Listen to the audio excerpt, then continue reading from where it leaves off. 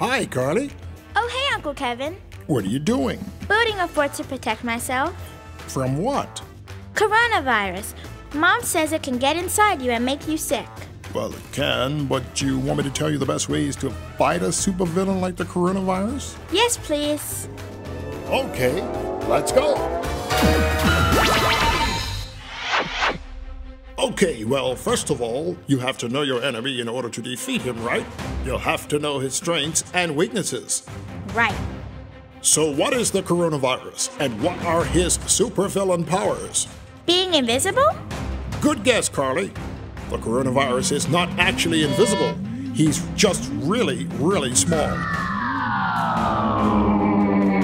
So small, in fact, that you need a special microscope just to see him. What does he look like? Well, he's round and has little antennas that stick out of him, kind of like the sticky burrs that get caught in Max's fur, except he attaches himself to people.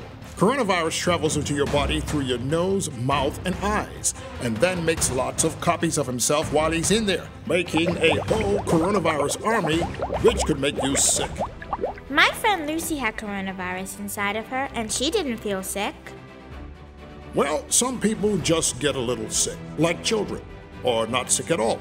But it can make older people like Grandma and Grandpa really sick. And even if we don't get sick, we can still carry around the coronavirus, which can jump from us to other people or things. What things? Well, if someone sneezes or coughs, the virus travels through the air in droplets that can stick to things, like door handles. If you touch the door handle and then put your hand near your mouth, nose, or eyes, the virus can get inside you. How can we stop it?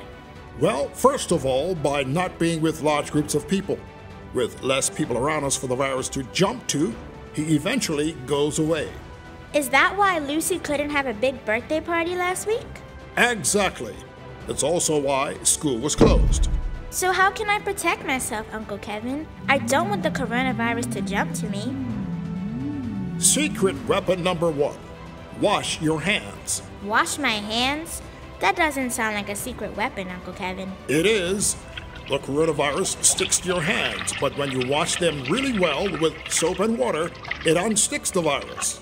But you have to do it for at least 20 seconds, which is the same amount of time it takes to sing the ABC song. So what else? When you sneeze or cough, do it into your elbow, like this. Also, if you aren't feeling well, stay at home and don't play with or hug anyone who feels sick. And lastly, what superhero doesn't wear a mask? Thanks, Uncle Kevin. You have to wear it properly though, okay? It has to cover your nose and your mouth, and you wear it whenever you leave the house. Right. Shall we finish building this fort then? Sure, but could you wash your hands first, Uncle Kevin? Absolutely, Carly.